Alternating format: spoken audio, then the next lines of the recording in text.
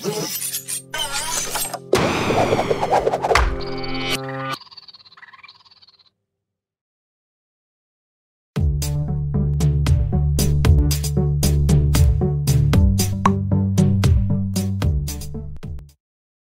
outline is a valuable tool in creating a speech. It's like the blueprints an architect follows when they build a house. They follow the blueprints to avoid making mistakes and to ensure someone's house is structurally sound and beautiful. When giving a speech, an outline helps you organize your thoughts, make your arguments, and best of all, keep you from aimlessly rambling. We've all seen those speakers. All speeches are organized around purposes and a central idea. These include the general purpose.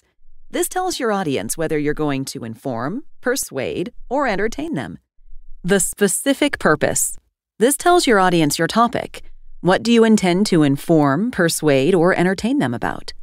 And the central idea.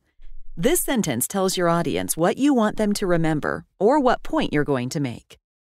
Once you've defined your purpose and central idea, you can organize your information using a topic outline. This is a systematic arrangement of ideas. It uses words and phrases for headings and subheadings. It starts by using Roman numerals to identify each main point in your speech. Then, you indent and mark your next level of supporting materials using capital letters.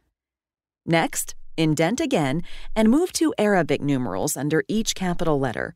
And finish off by indenting one final time and adding more details using lowercase letters. Use parentheses with numbers and letters if you need to be more detailed. Each heading should have at least 2 subdivisions, or not at all.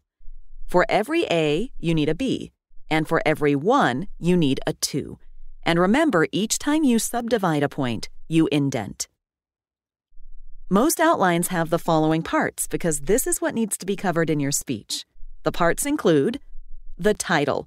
Your outline should have a title, but you don't say it in your speech. The purpose and central ideas. These include statements to keep you focused on your speaking task or goal. The introduction and conclusion.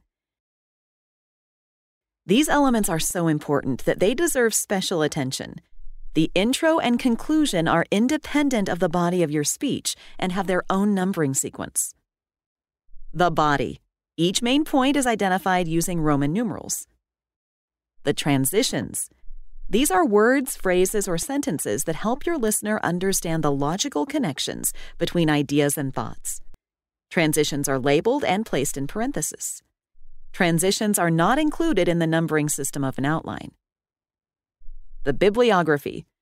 This section lists the sources you used in preparing the speech. It's prepared using a standard format. And visual aids. Here you briefly describe the visual aids you plan to use. Let's see the topic outline in action. Say you're giving a persuasive speech on why chocolate is the best flavor. We'll start by writing our main points using Roman numerals. Then we'd add all our supporting materials under each main point by indenting and using capital letters. Next, we use Arabic numerals under each bit of supporting material to provide details.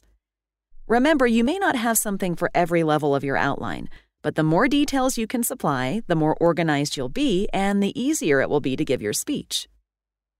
If you needed more detail, you would indent again and use lowercase letters A, B, and C. You can also use parentheses with numbers and letters if you need to be more detailed. This outline would get us started on our speech. It would keep us organized, ensure we cover all the important points, and keep us from rambling. It would also convince anyone in our audience that chocolate really is the best flavor. In this module, we covered how to organize a speech. We talked about the critical purpose statements, the content that's included, and how to write a topic outline. You've completed Writing a Topic Outline.